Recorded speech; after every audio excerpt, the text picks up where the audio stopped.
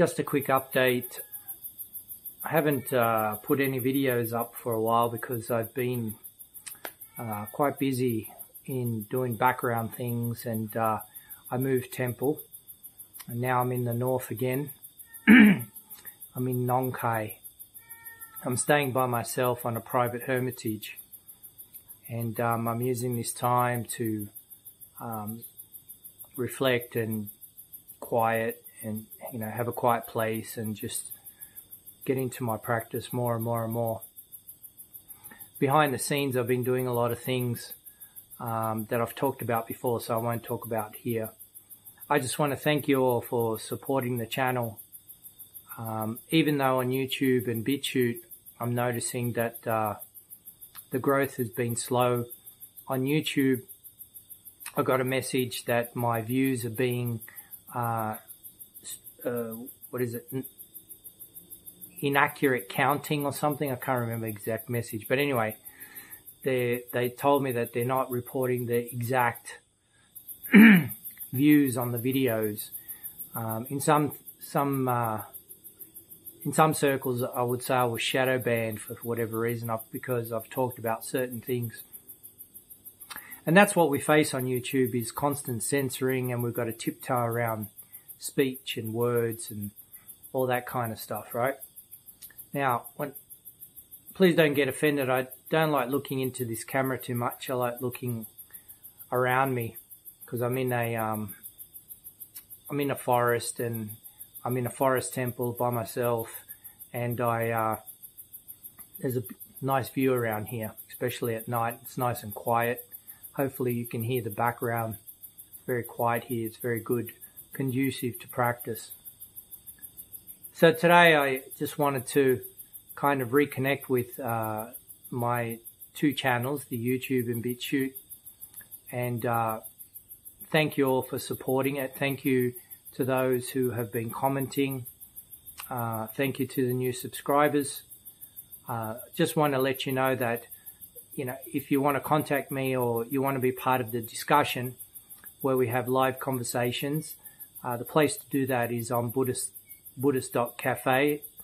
I've built that website to deepen the Buddhist discussion and to talk about practice and other relevant issues. So you can join us there. If you have any issues, just let me know.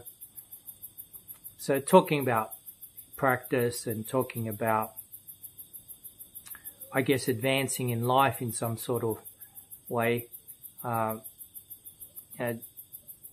What I'd like to say about this lately is that, we're getting closer and closer to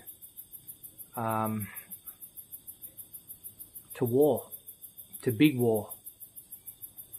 And if not enough people start practicing diplomacy and start practicing goodwill towards others, towards oneself and others, on a diplomatic level, on a political level, it may not go in a great direction. It's very dangerous.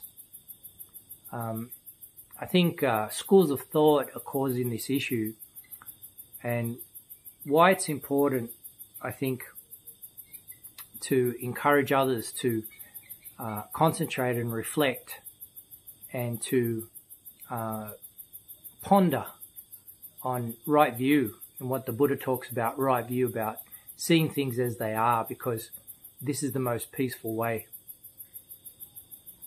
I think, look, it's easy to be violent. It's easy to cause division in the local community and family and society, and from the lowest denominator to the highest denominator. It's easy to do that, and it's profitable in a lot of ways, because unfortunately in this world people profit from a lot of things that just aren't right livelihood or are not in line with right view. And this, of course, does not bring benefit to oneself in the long run, and certainly does not bring benefit to the community, nor to the country. When morality goes out the window, when the young are not protected, when the elderly are not protected, when leadership involves itself with, excuse me, there's again mosquitoes, can't be avoided. Yeah, when the leaders of the community are not engaging in staunch moral ethics and the views aren't in line with the correct views, they're not in line with how things are, and particularly with anicca, understanding impermanence, understanding that we're one human amongst many humans, understanding that because life is impermanent, we're all due to the same fate. In other words, the end, right? Death, passing away. And so there's no point being violent. Now, unfortunately, violence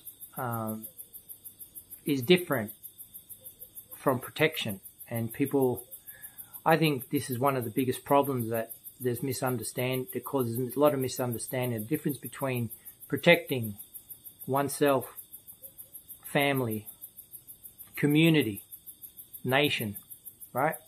I think this is our duty, to protect ourselves and our families and our community. And it's not just protecting from violence, it's protecting from fires, from protecting from famine, right? Protecting from corrupt behaviors, immoral behaviors, dangerous behaviors, right? That hurt people and harm people. Now, of course, this is a deep discussion, and a few minutes on YouTube is not gonna. It doesn't do it enough justice. So I just want to briefly touch on this subject.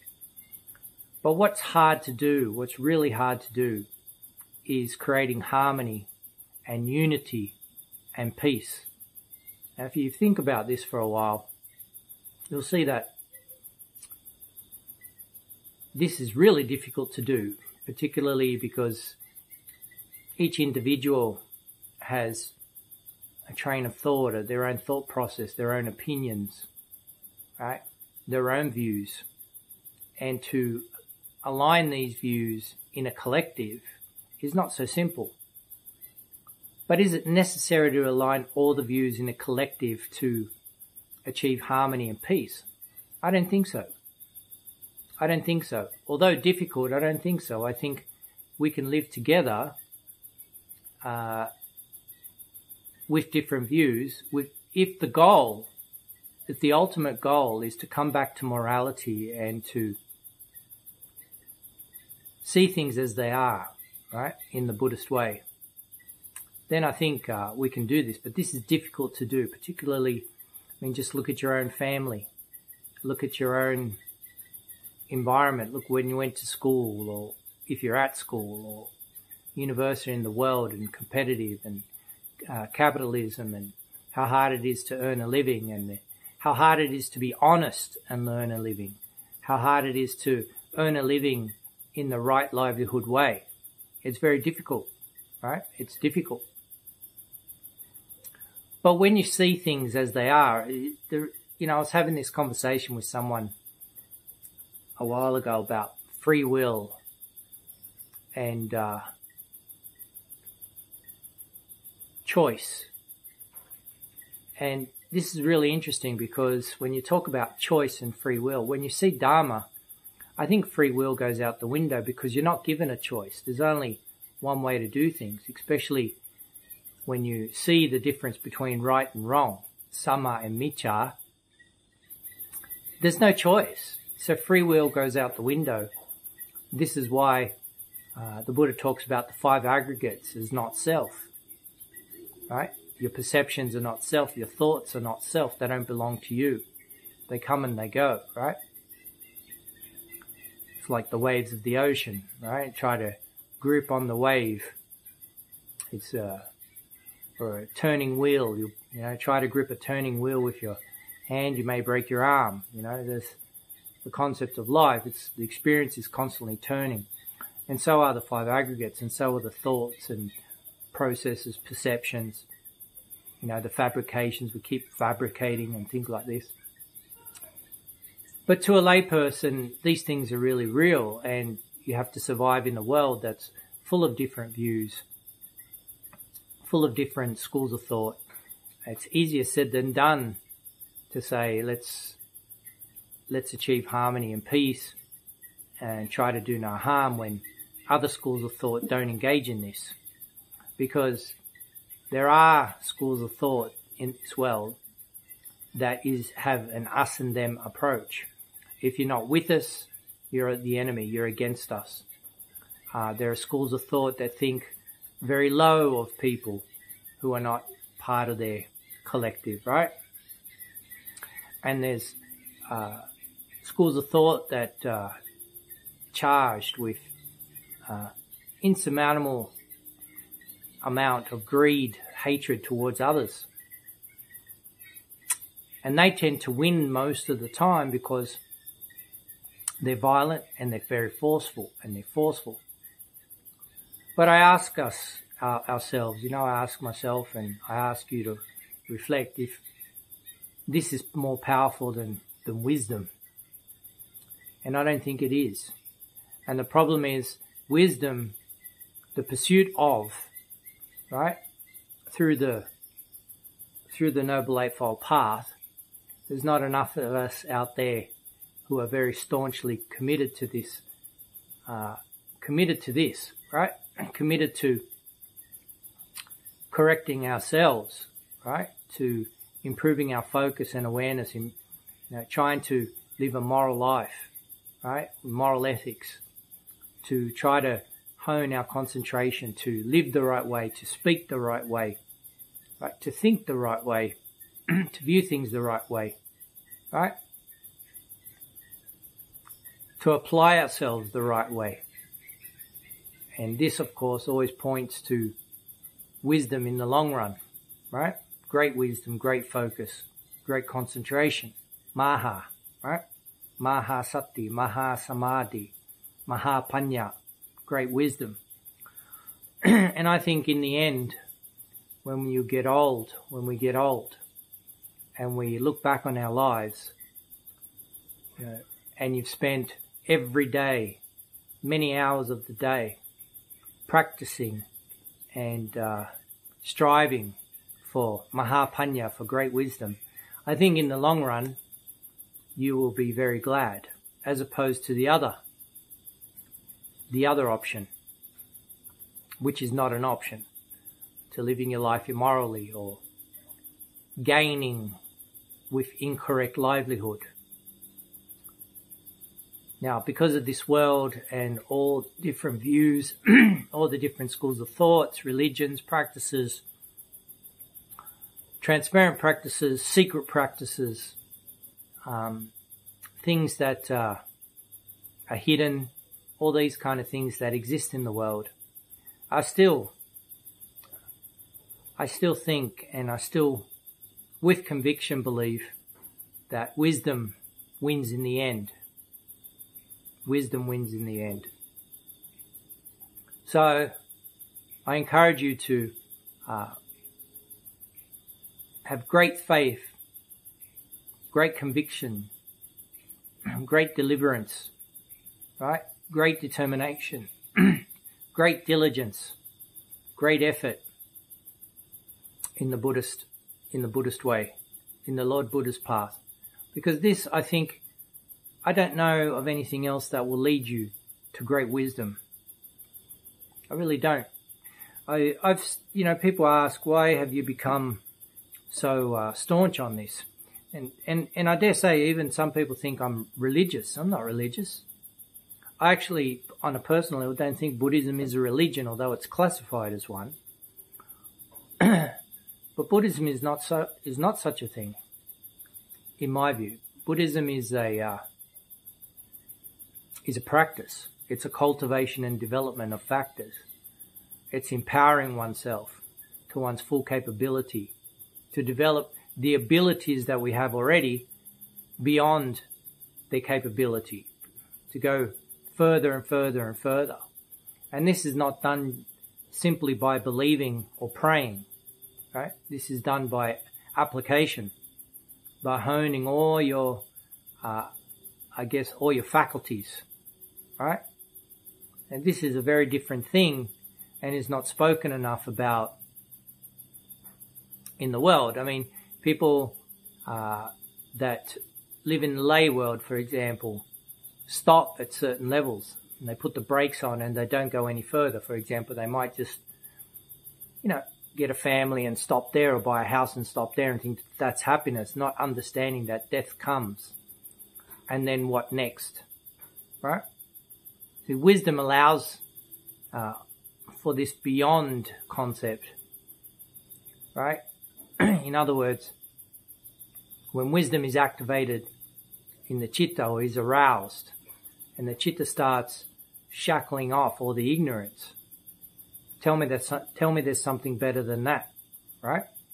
But I understand, there's horses for courses, there's different levels of maturity, right? And we saw that even in the Buddha's day, and you can see it through the discourses and the teachings. Not everybody's ready to become a monk or a nun, or not everybody's ready, not everybody wants to. I understand all this. But I ask you, like, for example, I ask you, what's better? Do you want better for yourself or not? And then the choices start to be eliminated, and then you start to see that there's not really a choice in this. For example, when I've talked about, I'll touch briefly here, when we talk about, for example, right and wrong, right? Right and wrong in the Buddhist sense is not the same as in the worldly ways of living, So, right and wrong is a big thing, because we only go so far, because when we go to school and we try to live in society, we tend to go as far as legal right and wrong. But legal doesn't mean right sometimes. Sometimes legal means wrong sometimes, right? So, the Buddha tells us to abstain from many things, right? For example, the definition of sexual misconduct. There's a deep definition to this, right? Do you know about it? Maybe I'll talk on it someday. But, there's many things in the practice that's hard to find in the circles out there, because most lay people are concerned with surviving and having their wants met, right? And I understand this. This is not like a put down or kind of like a therapy session or anything like that, or a pep talk. But I encourage you, like, if you come to watch my videos, if you've subscribed to my channels, and some of what I say makes sense to you, and you start to understand why my perspective and my intentions of doing these talks and Dhamma discussions and videos is to share with you what I know, what I've learnt. And what I've learnt in this case is, once you understand, once you can see the difference between right and wrong through the Noble Eightfold Path, right? Through those 8 factors, because they're called samma, right? Samma, which means right or correct, right? But generally it's right, but it's correct. So correct views, correct renunciation or correct resolve, correct speech, correct livelihood, correct effort, correct action, correct focus or awareness, and correct concentration. Were you taught these in school? to focus on all these things and what these things all mean, right? You see, there's a lot there. There's a lot there to work on. Once you start chewing on this big bone, you'll start to see that really, or at least I think you'll start to see, it's just my opinion, right? I think you'll start to understand that really there's no better way to go, because the other way is just, you're heading towards self-destruction in a lot of ways. I'd like to try to reach out on, do some more interviews and things like this, but I just don't have the time and strength and energy to project in that direction, because I'm trying to put all my strength and energy into the practice and building up a kind of an online community that may lead to better things for the community and beyond, right? So that's as much as I can do. But if you want to help with this channel, or you would like to make clips, or you would like to help in some way, or you'd like to help with Buddhist Cafe, you can easily reach out to me on buddhist.cafe.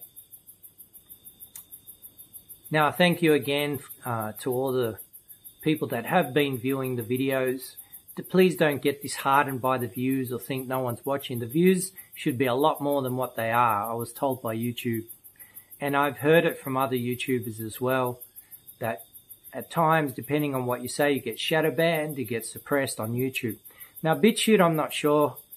BitChute channel, if you're watching on BitChute, it'd be good to have that channel grow some more.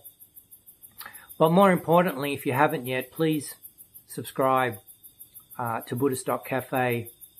Now every Sunday I'm going to be having some Dhamma discussions and just discussions about relevant issues there on our stream that we've built. So I encourage you to join there and connect with us.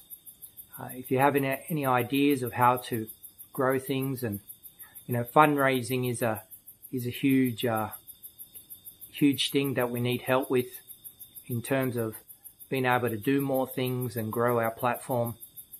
If you have any ideas of how to grow that, I'll be most appreciative, and I'll be most eager to listen of how we can do that. But my hands are tied in terms of how much I can actually do in that direction. But that's where the lay community comes in. Anyway, I hope my words tonight have done some use to you.